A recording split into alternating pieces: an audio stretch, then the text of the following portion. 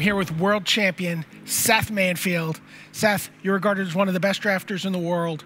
When I was talking to some other players about this card, Rise from the Tides, they said, you know what, this format is too fast. You don't have time for this card. It is not a main deck card.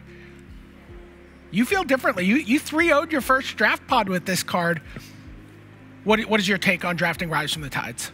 I absolutely love Rise from the Tides. I think it's probably the best uncommon in the set if you can get the right deck for it. I loved taking this card early in a draft. I was able to get it 3rd pick in my draft, my first draft, and I just built my entire deck around it. And there's so many spells in this format, especially in blue. Like, blue's a very weird color in this format, and there's almost as many spells as there are creatures. Like, the creatures are kind of whatever, honestly, in blue. Like, they're not anything special, and the spells aren't. You would think upon first inclination that the spells aren't anything special either, but you can actually put together a very nice deck if you're drafting tons and tons and tons of spells. So, like, my deck had 15 spells in it.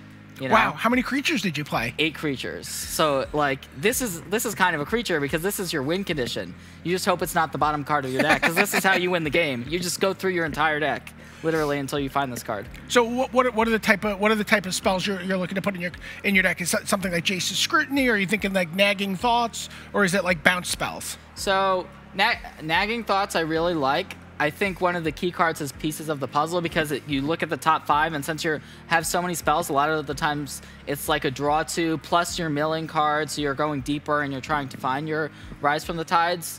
And I like a lot of the Madness cards that those are the only cards you really have to fight for, like the Fiery Temper, Lightning Axe if you're lucky enough to get it, and then you could get like Just the Wind. So you can go like Catalog or Tormenting Voice, and then you discard your Just the Wind or your Fiery Temper, and you basically just kind of stall until you can draft a creature like Pyre Hound and you get that huge, or you can just play a Rise from the Tides.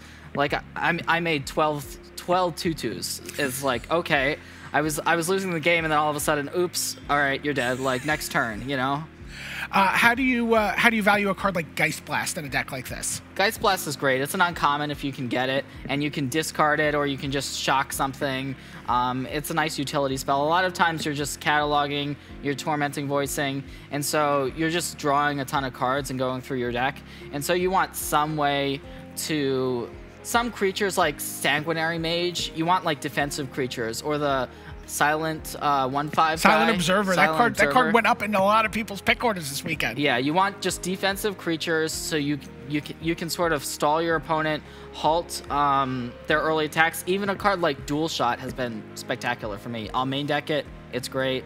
Like, I know people just write it off, but there's a tons of cards in this deck that are just written off, so it means that you're just free to get them all. Like, you're not fighting with anyone for them. So world champion Seth Manfield says you don't need a lot of creatures, you just need one spell: Rise from the Tides.